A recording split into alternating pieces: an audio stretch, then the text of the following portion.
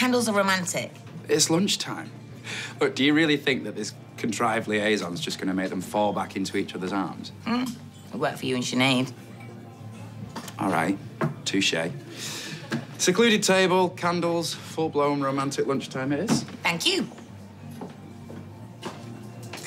Still think this is a good idea? Clearing the decks. Listen, being around Peter does my head in. Him patching up with Toyah means he's off the table. Just not sure it's your best ever plan. Well, I think you're a fool. It's only lunch. Yeah, set up by Carl O'Connor. So? So, I wouldn't trust her as far as I could throw her. Look, she's with him every day in that office.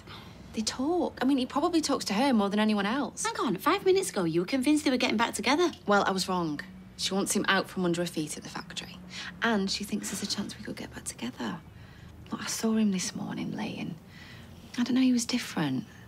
And he put that really sweet note in my packed lunch the other day. I just don't want you to get hurt, that's all. I still love him. And I'd do anything to get him back. Me, a good Samaritan? Yep. What we've got to do is, like, stage some kind of stunt where you come out looking like a local hero. I write to the paper, you get a nomination. How good would that look to social services? So you're thinking? I've got 2 brilliant ideas. Hit me. Right, the first one. We stage a robbery at the shop. Some hoodies grab the cash out the till. I scream. You dash in, tackle them. Maybe take a punch to the face. Save the day. What's the other one? Oh, well, the other one is I'm walking the dog along the towpath. Eccles, accidentally on purpose, falls in the canal. You jump in, save the dog. People love dogs. Jump in the canal? Can't I just fish him out with a long pole? Babe, it's got to be dramatic, and Eccles is a she. Yeah, but it's still a punch in the face versus catching something nasty from mucky canal water. How much do you want them kids back? I would jump in any canal for our Amy. Please, you got it wrong about the vicar. Yeah. Might be a bit of a god botherer, but he's all right.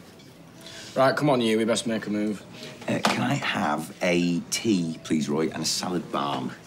You can indeed. Lads, Max, the manager, is after a new striker. So just wondered whether to get Sergio Aguero or Romelu Lukaku. Well, I'm not currently up to date on football transfer markets.